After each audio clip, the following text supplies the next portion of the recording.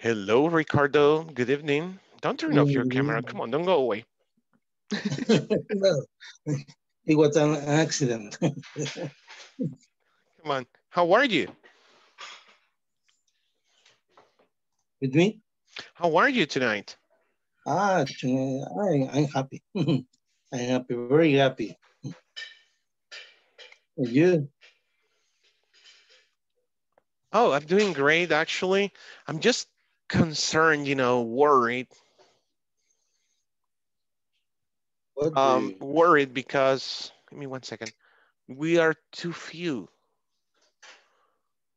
We're just too few right now in the classroom, and that's concerning. Mm-hmm. But I'm doing great. Other than that, a lot of things to do at home. And as an American will say, same old, same old. Same Same old, old, same old. same old, same old. Have you heard that? Every people say same old, same old. What do you understand by that? Same old, same old. Lo mismo de todo. Lo mismo de todos los días, right? It's like, Ah, a misma lo cosa todos mismo. los días. And it's not bad. It's something, instead of saying sort of, more or less, because the Salvadorians, right, when they ask you cómo estás, you say, oh man, No, man. pasando, right? So no, instead of that, Regular. you can say same old, same old, same old, Same same old. old, same Mhm. old. Okay. It's, it's common, that expression. It's a very common expression, yes. Okay. Okay. How many classmates are in the Zoom meeting? In this Zoom meeting, we're supposed to be, Just me. well, we are about 25 on the chat, on the WhatsApp group, but I don't know what's going on with everyone. I refer to connecting in this moment. Yep. Yeah. So tell me, what did you do today? Same old, same old. Come on. Not really. What? No, uh, in the morning I woke up early. Late. No, sorry, late. I I drive to I drive to Work. the airport. Uh, I I couldn't use my transportation because I woke up Late. very late. Do you Yeah, work at the airport? yeah. At the airport, I work at. What do you do? Uh, well, uh, the passenger pay the taxes. I I do The- more like a cashier, like a cashier. Oh, really? Is it a ticket counter? Not airline. Not I Not not for the work. airlines, but for Not, the airport. I work for SEPA. You work SEPA for is SEPA. the administration all the airport. Of the Uh, whole airport. My mother, yes. my mother works at the Louis Armstrong Airport in Louisiana. Oh yeah. She has been working there for 14 years, I think, or something like that. Yeah, A long time. And it was the Katrina affected the airport in Louisiana. she was during Katrina, on the seventh floor of a building, and Really? she was caught on the seventh floor of the building during Katrina. It was Yeah. terrible. She, yeah, and that was in 2004. 2004, yeah. 2004. Yeah. It's Yeah. very, it was a disaster. A disaster. It was a disaster. Disaster. Very difficult situation. But thank God. Like in, sorry, like in Honduras? Like Honduras? Not as Honduras. Honduras was even worse. You know, but Katrina, what happened with Katrina was that the river, Mississippi River, overflowed. It overflowed, you know, so it was flooded. So all the surrounding area was covered in water due to the river flooding. It was crazy. It was actually after the bridge or before the bridge? Before the bridge. I mean, the whole line next to the river. You know, there was some sort of border that the government was supposed to fix, and they didn't fix it in a long time, so it overflowed. That's right. Yes. Okay, Carmen Irene, good evening. Carlos. Good night, teacher. Good evening. Good evening, teacher. Hi, Carmen. Hi, teacher. Have I ever seen your face? I can't remember. Hello?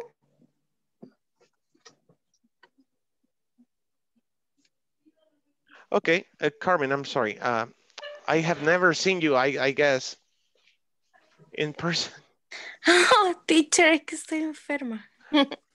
I mean, but yeah, no, right now you're sick, but I can't remember you, you know. It's okay. It's okay. Just keep that in mind for next class. I want to see your faces, guys. I want to meet you. Teacher. Don't worry. So let's start. Yesterday, where were we?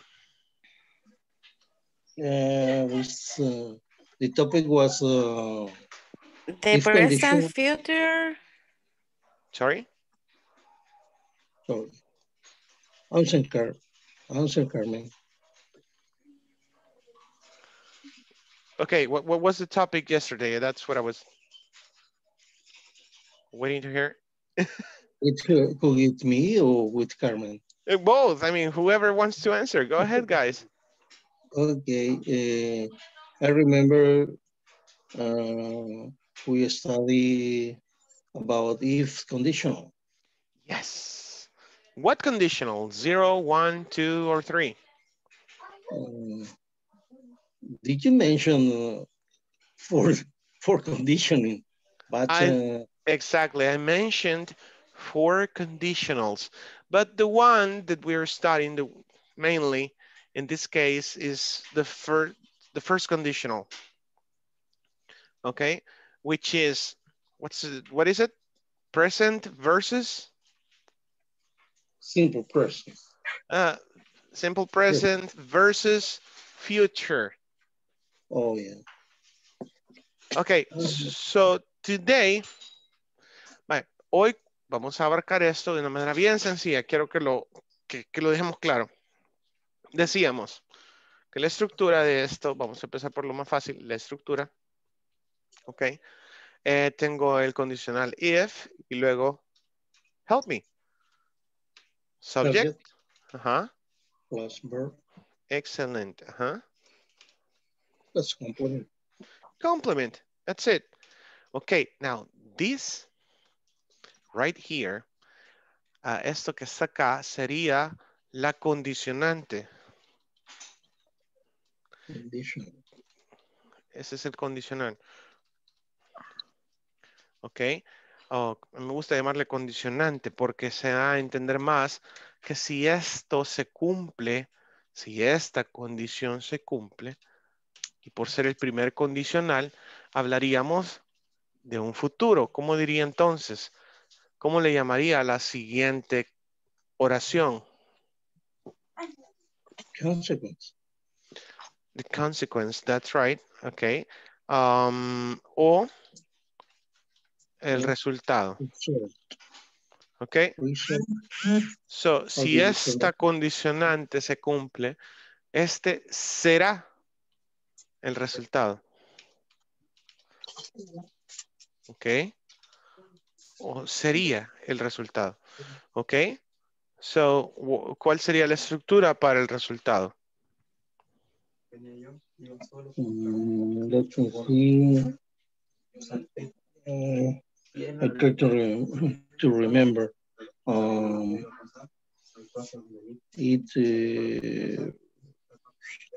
don't remember. It's on your screen, right? You can see the screen, okay. Oh, yeah. So you have this, so the result, the consequence will be the subject plus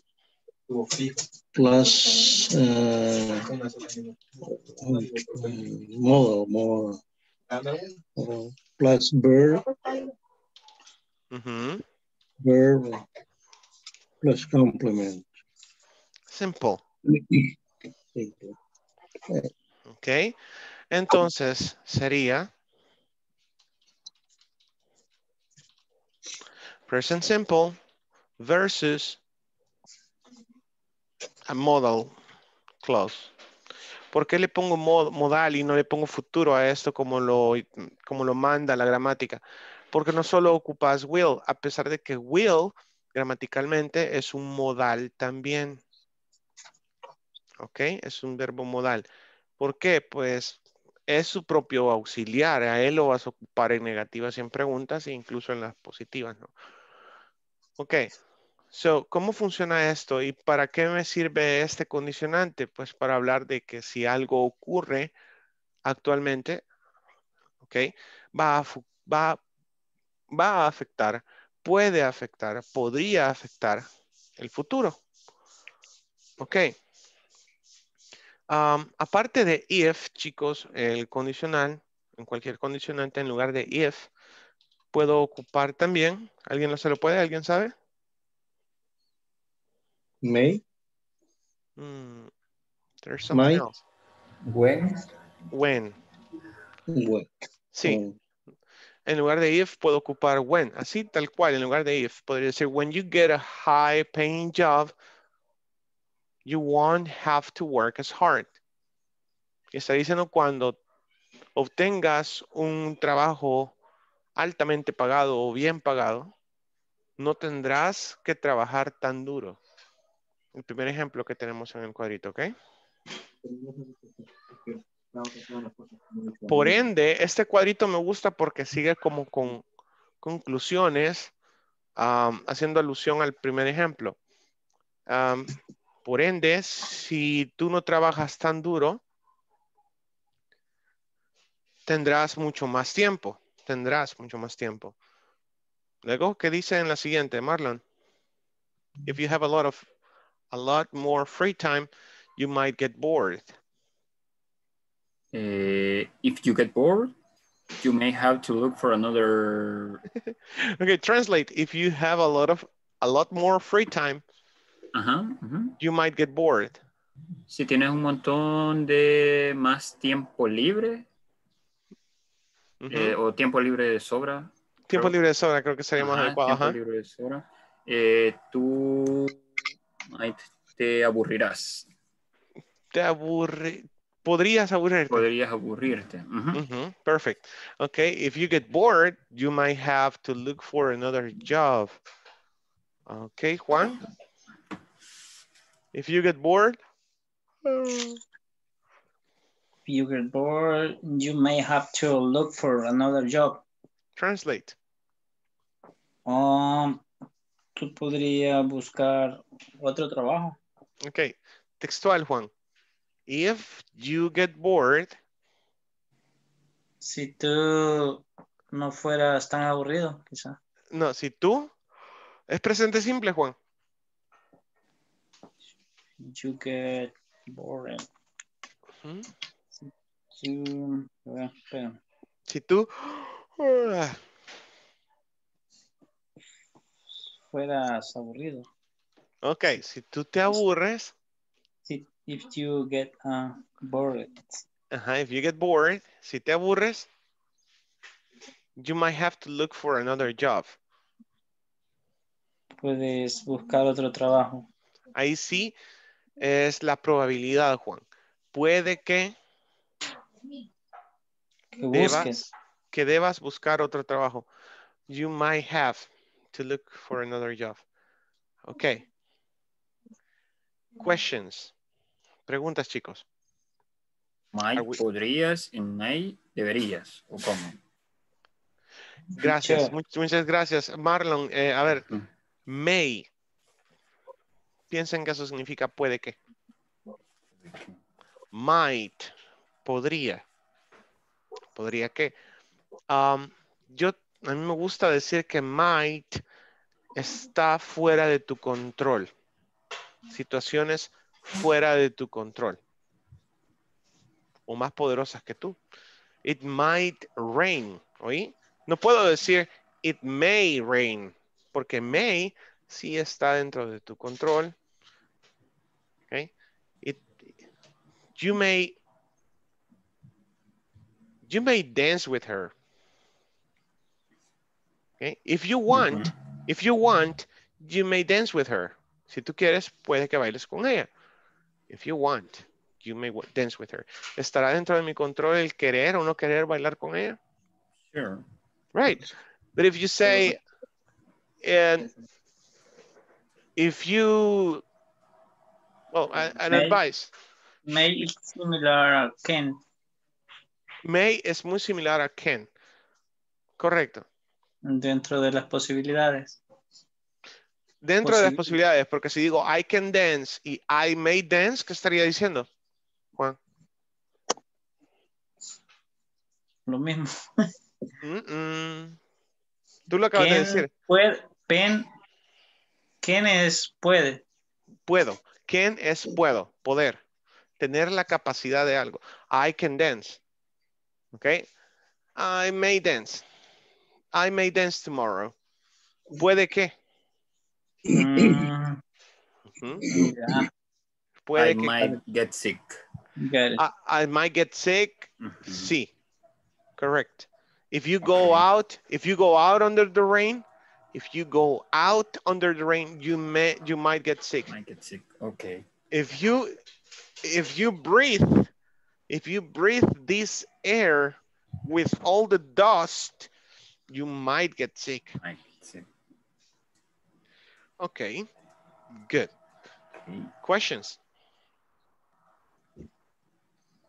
Teacher, y el if en el pasado, con el simple past, ¿cuál es lo que cambia? ¿Solo were o did?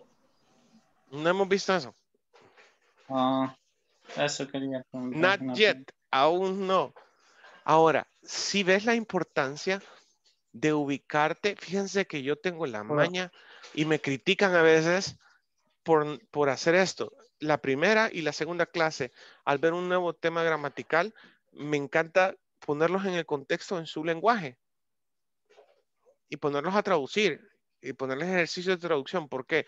Porque como adultos no solemos ubicarnos en el tiempo. ¿Sí? Y yo te puedo decir que quiere decir if you get a high paying job. Si tú, y me empiezan a decir obtuvieses, si obtuviste, si obtuvieras, y es presente. Si obtienes, presente, ¿ok? Siempre va a ocurrir eso, entonces es bueno que te ubiques en el tiempo. Ojo con eso, ¿eh? Good. Okay. Y no moverte hasta que ya lo tenés, ¿ok? So, vamos a hacer un ejercicio juntos. Los voy a dividir en grupos y van a retarse entre sí. ¿Qué van a hacer? Pues van a ponerse casos entre ustedes, ¿ok? So, for example, you can tell to one of your classmates, oh,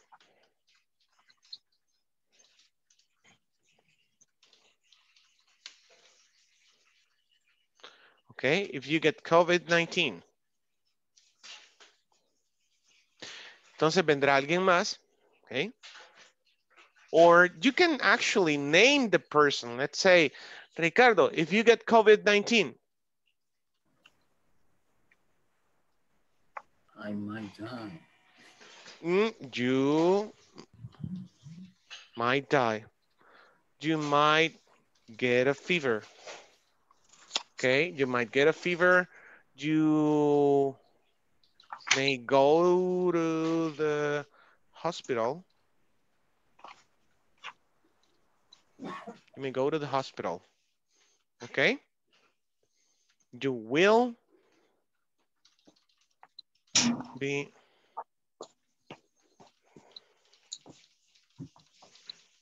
I knew I was misspelling this word and it doesn't recognize it. You will be enclaustrated. No, it's not taking it. I don't know why. Can't remember the spelling of that word. You will be left alone. Isled. Isled, yes. You will be left alone. Serás dejado solo, o sea, by yourself. You will be left by yourself. Wow. Very hard. Okay. So that's your duty right now. You set the conditional.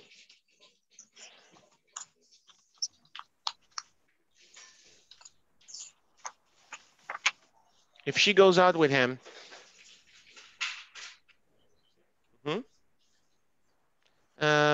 let me think about someone. If she goes out with him, Carlos.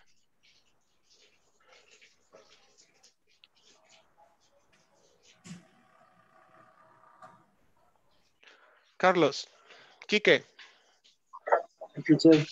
Okay, Carlos. If she goes out with him.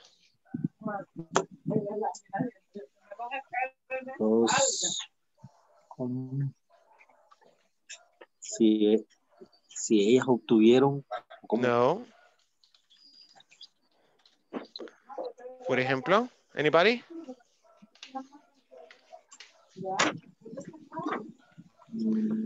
If she goes out with him, si sale con él. She chose to take a bath or what? I broke my relation. Ok.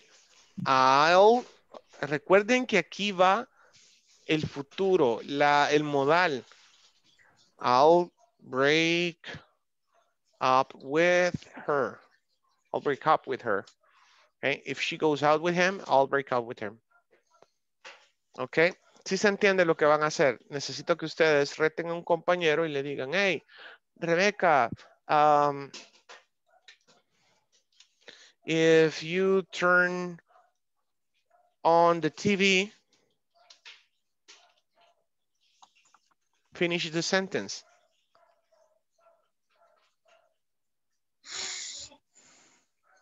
Rebecca. You might not be bored. You might not be bored. Mm-hmm. You may not be bored. Perfect. You may not be bored. Excellent. So you got the idea? Let's practice this. Y por favor, let's talk. Okay, participate on the activity so you don't get bored. Okay, let me break up the rooms and trios. Okay, let's go in trios.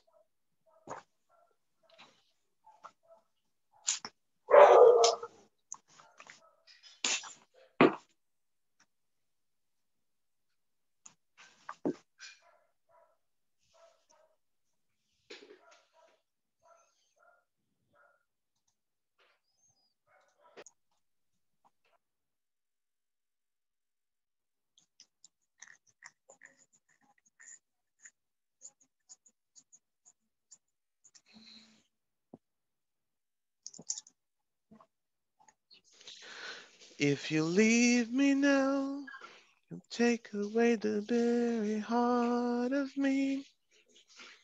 Ooh, no, baby, please don't go. And if you leave me now, come on, guys. Go ahead, teacher. Keep going. I like your song. Oh my God, thank you. Come on, try it. That's the point. I'm going to tell you, for example, Carmen, if you leave me now. If you leave? If you leave me now.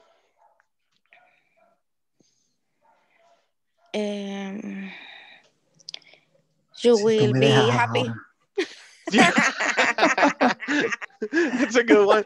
If you leave me now, you will be happy. Perfect. Okay. If you leave me now, you will make someone else happy or unhappy. Good. Okay, continue. Come on.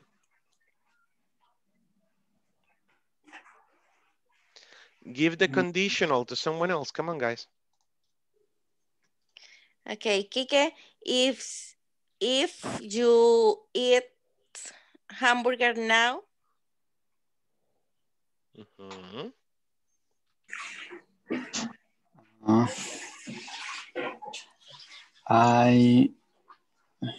Let me see. If you eat hamburger now, I will.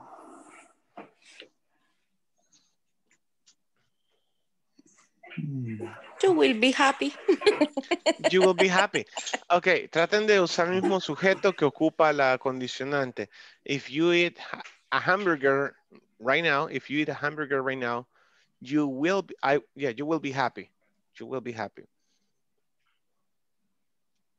Oh. Hmm? Okay. Okay, keep going, guys. More examples, more examples. Excellent job. Thank you, Carmen. If I turn on your phone, microphone. Yes, Alberino, if you study hard. Hard. Yes. What? Answer, Alberino.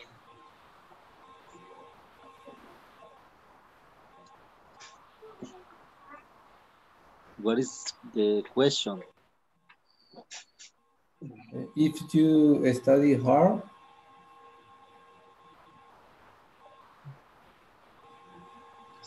Alberino. Si yo estudio, para que me está costando entender las palabras. Si tú estudias fuerte ¿Cuál es la o otra? mucho, si tú estudias mucho. Hay Subject, modal, plus verb, plus complement. el complemento después de eso sería como si tú estudias mucho. Luego viene una oración en futuro o tú modal. Será tú, bueno, en español lo entenderé, tú serías un profesional, por ejemplo. Si tú estudias mucho, serías un profesional.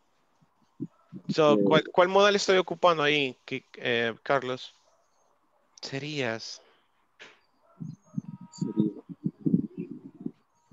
Eso es lo que no me está costando, teacher. ¿Cómo? Perfecto, no hay problema. Recuerda que would es el que le da la probabilidad al verbo.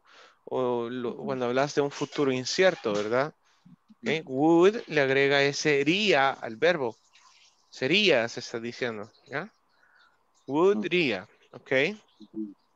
May, decíamos, puede que. Might. Podría. Ok.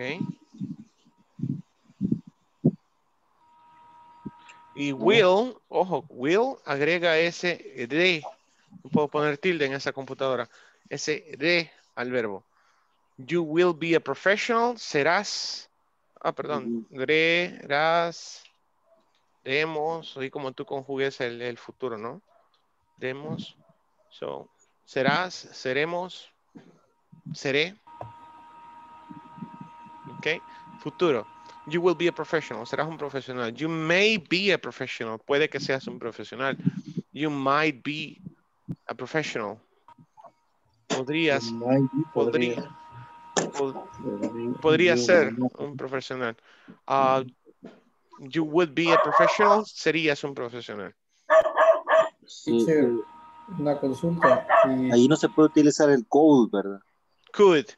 You could Could, be, ¿no? you could be, sí, también, you could be, También. podrías, pero también significa poder. Sí, ajá. Podrías, ajá, Germán. y el can lo podemos usar también acá. No, porque No, esto presente tenga.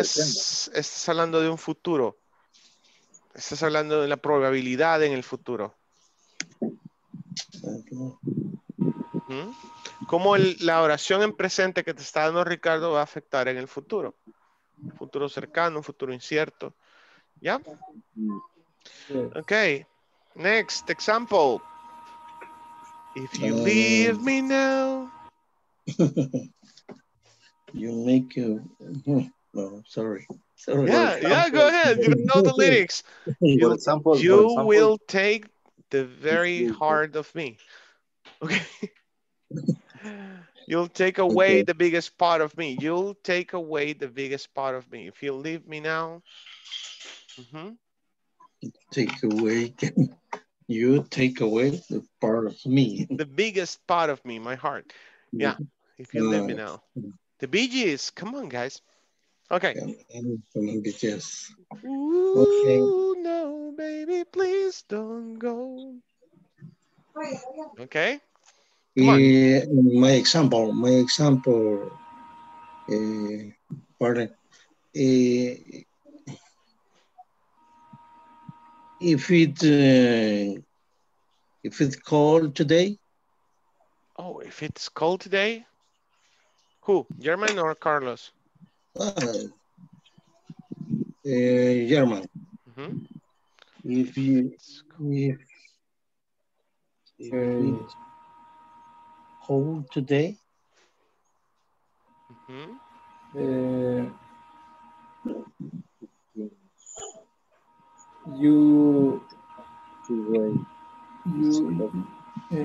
You might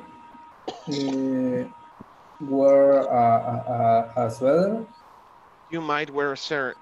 You might wear a sweater. Podrías usar un sweater. Yeah, that will work. Okay, keep going. Keep going. okay. Tell me. Yo estoy tratando de entenderlo, entonces estoy tratando de hacer como una oración. Por ejemplo, if you get motorcycle,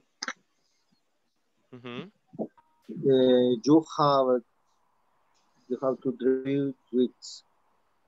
Ok, siguiendo la estructura, Carlos, no dirías you have to. Es que eso es lo que me confunde. Sino que pensar en un futuro. ¿Cómo va a afectar esa acción de comprar una bicicleta, una motocicleta en el futuro? If you buy a motorcycle, you will need a helmet. Necesitarás un casco. Right? Aunque yo lo estaba dando como un consejo, ¿va? Tienes que manejar con precaución o con cuidado. Ah, entonces, pero ya estaría dando una recomendación. You should drive carefully. You should drive carefully. Debes manejar con cuidado. Pero no estamos en esa parte aún. So, vamos, futuro. Will. ¿Cuál es? Ahí lo tenés en el chat. Would, may, might, will. Would, may, might, will. Pero, entonces, yo cómo podría utilizar el may. Right. You may. Va, pero ahorita tú te vas a preocupar por la primera parte, la condicionante que va en presente simple. Como ya lo decías. If you buy a motorcycle, German. Mi abuela decía eso todo el tiempo. Si compras una bicicleta, una motocicleta. La muerte segura. Sí, te vas a ir te matarás. Si compras una motocicleta, te matarás. You will. Or you may fail. You may fail. You may die. You might die. You might have an accident. You will have an accident. Extremely. But let's use the structure. Let's use the structure. Present, future. Okay? Okay. Okay, good. Keep going, keep going. I'm missing one more team to visit. Okay. Dentro de nuestro control, ¿verdad? Por ejemplo, if you like a girl, you may to dance with not to. Forget you may dance with her if you are in a party, right? If you leave me now, you'll take away the biggest part of me. Everybody. Ooh, baby, please don't go. And if you leave me now, you'll take away the very heart of me. Teacher, teníamos una duda. Yeah. La verdad, bueno, Stephanie nos decía con in the beach or on the beach. At the beach? At the beach. Ah, tenía razón, Rebeca. Sí, no dijo. It's just that at, quiero que entiendas at como en. That's it. Ok, sí, porque Stephanie nos decía, what if you are at the beach right now? What if you were at the beach right teníamos now? esa otra duda también, si ahorita las preguntas las teníamos que hacer con el presente o con el pasado, porque what if you were at the beach? Ajá. Porque ese es en pasado prácticamente, ¿no? Yeah, la primera, ok, la condicional va con presente simple. Y el resultado va en futuro. O probabilidad, acordate. Ahorita mira el chat de Zoom que le explicaba el grupo anterior. Would, ¿cómo afecta el verbo? Podría, ¿verdad? Podría. May, puede que. Might, podría. Ok. Will, lo convierte en el futuro. Bailaré, cantaré, correré. Correrás, correremos. Right. So, apegate a esa estructura ahorita. Good. That's a clear example. If you leave me now, you will take away the biggest part of me. The whole song. Yeah, the whole song uses this first conditional. If you leave me now, you'll take away. It's repeating the same thing, but it's always first conditional. That's a great example. Okay, keep going. You're supposed to give the conditionant to your classmate. I like this group. This is a great group. Come on. Okay, what if there's an earthquake right now? Don't say what. Don't say what. You say, if there's an earthquake. If there's an Giovanni, if there's an earthquake, what did you do? No. Just tell him the sentence. Giovanni, if there's an earthquake. I can understand. No entendí esa oración. Este es el punto. Si hay un terremoto. I don't will run away. I won't run. I won't run. No correré. I'll just good. I'll just walk. I'll just walk. Perfect. Good job. Okay, keep going. Giovanni, your turn. Okay.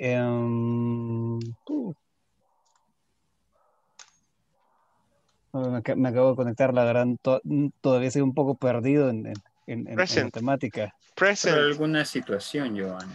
Una situación en el presente que va a afectar en el futuro.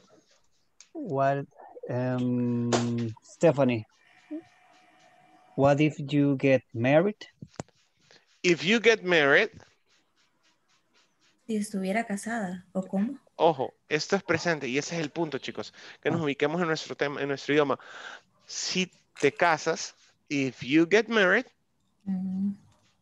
¿Cuál será el resultado? ¿Cuál será? ¿Cuál sería? ¿Cuál podría ser? ¿Cuál puede ser? Okay. I would have 2 children. Perfect. You got it. You go. So if you get married, you will have 2 children. I will get 2 children. Options. Okay, Stephanie. Quiero ver. Tiene que ser algo que pueda pasar, ¿verdad? Tú te vas a enfocar, todos se van a enfocar, si ya lo notaron, en el presente simple.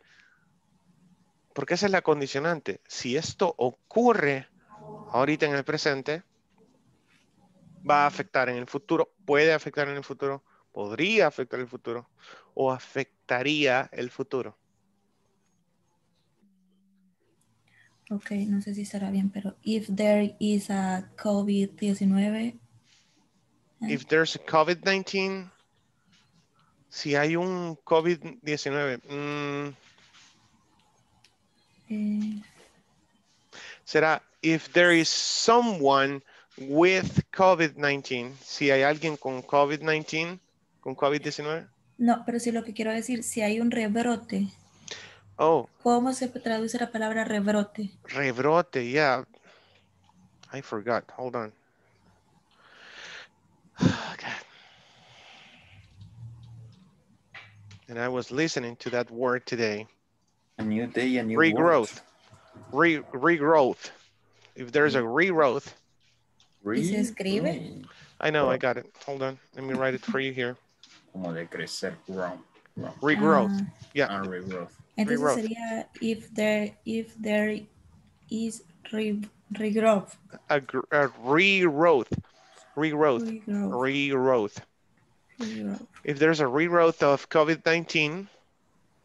COVID-19 para Rebeca. Okay. I will stay at home. I will stay home. I will stay home. And I will use a mask every time. And I'll use a mask all the time. Sounds better. All the time. Antes de un nombre propio, home, trátenlo como nombre propio. Okay, I'm going to the home of my friend. No, I'm going to my friend's home. I like your home. Sí se puede, ¿verdad? I like your home. Porque es tu hogar. Ese es el punto. Estoy diciendo tu hogar, no tu casa. I like your house. Got it? Got it. Okay. Okay, good. Let's move on.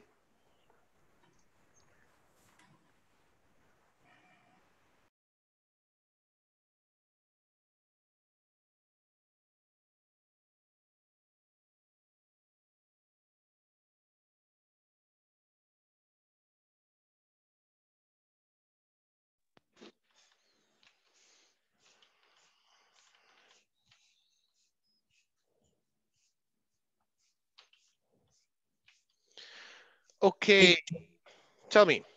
I have a question. I can say. Can I say? If you help me, everything would be easy.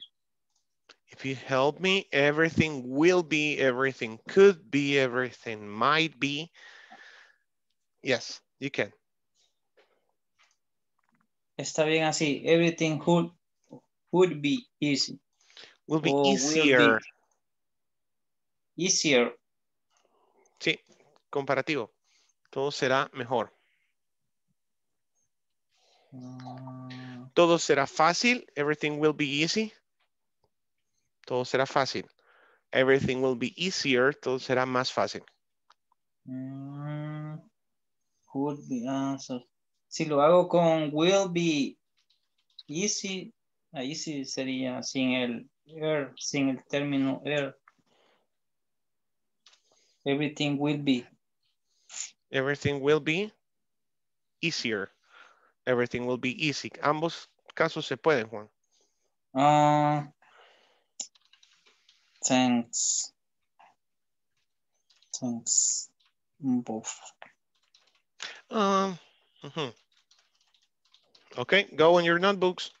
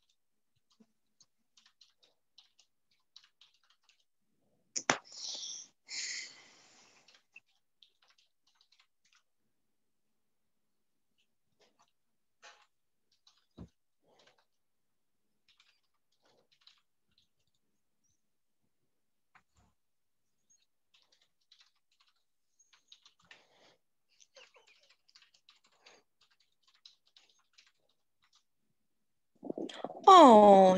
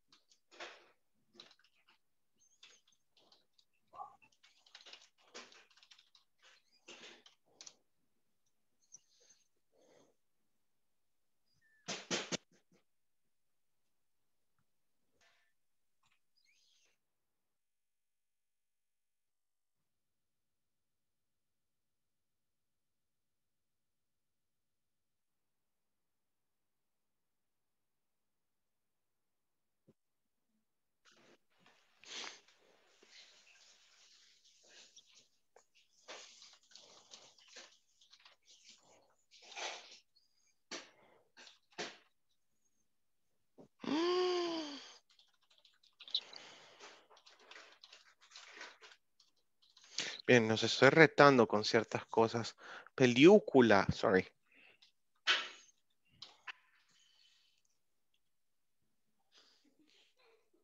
Okay, it's just 5.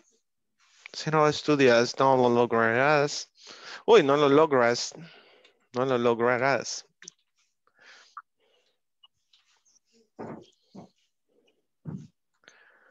Si lo piensas 2 veces será fácil vencerlos. Si tú me miras, sí, ¿verdad? Nadie sabrá si tú no lo dices. Si se va la luz, no podremos ver la película. Okay. Let me know whenever you're ready. Let's see.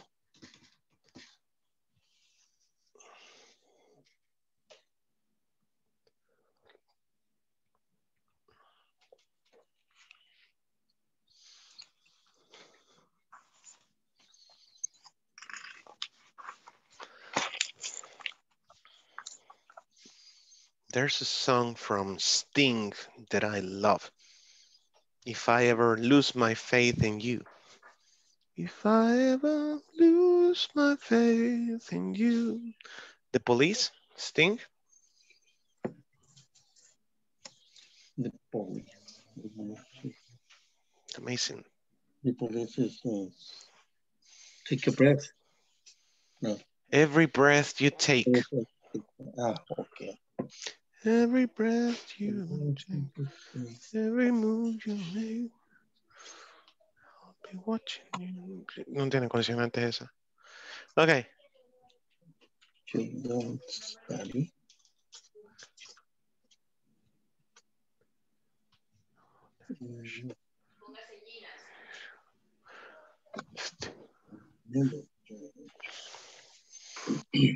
So, does anybody have problems to sleep?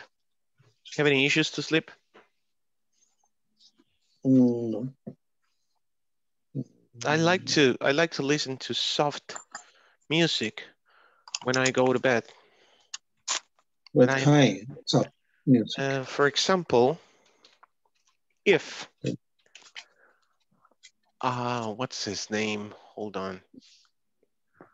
I forgot his name, but the word. The name of the song is If.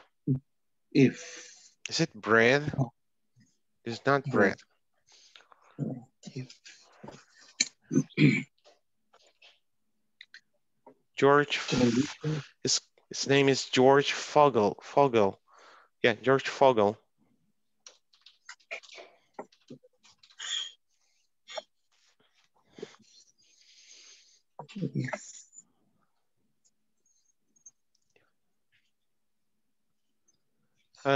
Listen to that song as a homework.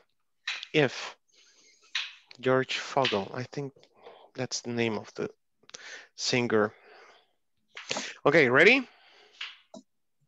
Ready. Ready. What's number 1?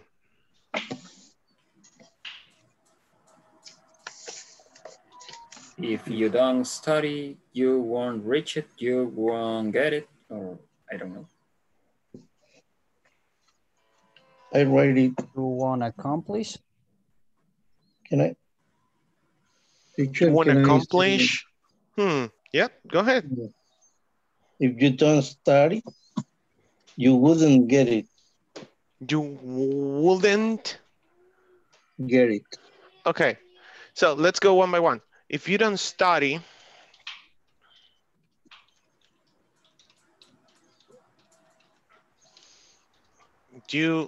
now, what model? If you say wouldn't, you wouldn't get it, you wouldn't make it. Ok, estaría diciendo no lo lograrías. Y eso quería recordarles. Would afecta el verbo directamente y lo convierte y le agrega la partícula R y A al final. Ría, probabilidad. You wouldn't make it. Sí se puede, pero ojo. You don't get it. You don't sería presente simple. If you don't study. Y recuerdo, la condicionante es la que ve en presente simple. If you don't study, esa es la condicionante. Ok. So, ¿cuál sería? No lo lograrás. ¿Cuál es el modal que agrega esa partícula? Will. Will, right? Will. You won't. Will. You won't make it. Este ejercicio de traducir es buenísimo porque te ayuda. Okay, there's a difference between translate and interpreting. Interpretar es de persona a persona, traducir lo que se está diciendo según tu interpretación del lenguaje. But translating, traducir, es textual. Ok, importante. So, next, si lo piensas 2 veces será fácil vencerlos. If you think twice, it will easy. It'll be easy, ajá. Te faltó el verbo to be. It will be easy. How do you say vencer? Defeat? I don't know. Yes, defeat. Defeat who? And beat them? To defeat them. No, I say beat. Beat them. To beat them. Yeah, you could use beat as well. It'll be easy to beat them. Okay. Beat or defeat? Defeat. Defeat. Beat. To defeat them. Maybe in this case, maybe it's sport. Yeah, in sport, could be. Okay, si tú me miras a enseñar a decir te quiero sin hablar. If you look at me. If you look at me.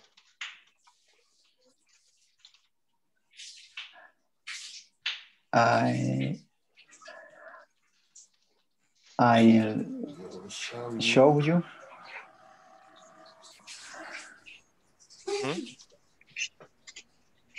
How to say I show you without talk. I'll show you to say.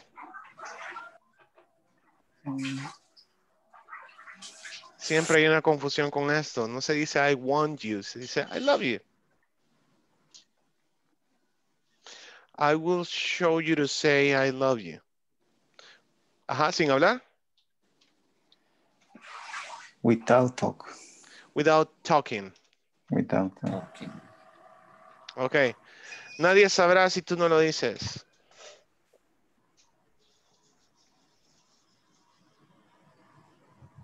Come on, guys.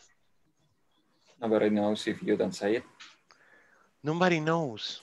Nobody will know. There you go. Nobody will know. Ajá. If you don't say it. If you don't say it. Okay, what about if you don't tell? Yeah, if you don't tell, if you don't say it. If you don't tell, if you don't say it. Both ways. Excellent. So, aquí tenés el ejemplo. Puedes jugar con esto. Oh, pero sí cometí un error. Decíamos que cuando la condicionante va después, no va una coma, ¿ok? Si se va la luz, no podremos ver la película.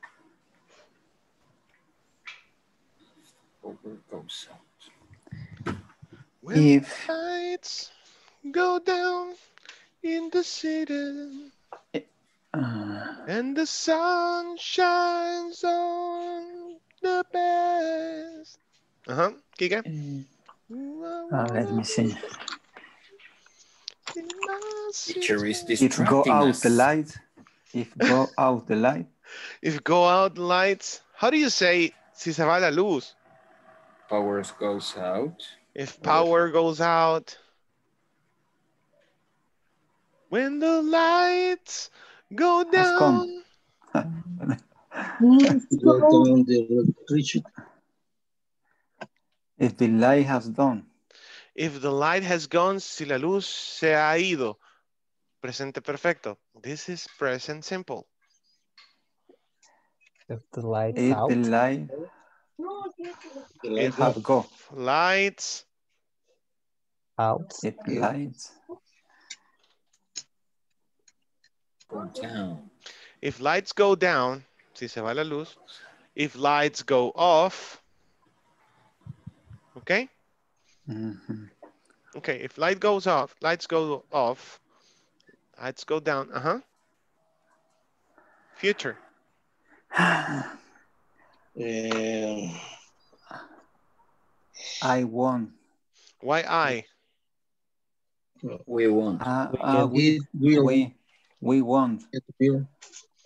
We won. Aquí estaba el reto. ¿Cómo usas el futuro? ¿Cómo usas poder en el futuro? Won. Usaré poder mañana. Pensá, ¿cómo usas can en el futuro? Rebe, oíme, Rebecca.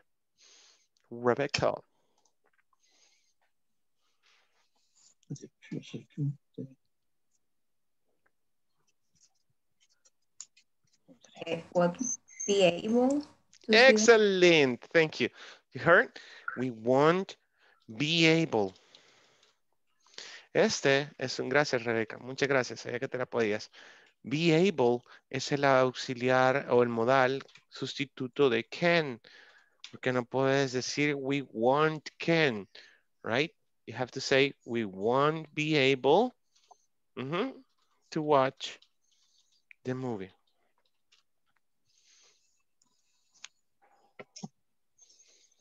Ok. Y seguís con la misma estructura. Siento que aún no aterrizas esto. A ver. Primera condicionante. La condicionante está en presente simple. If lights go off. If lights go down. Ok. Presente simple.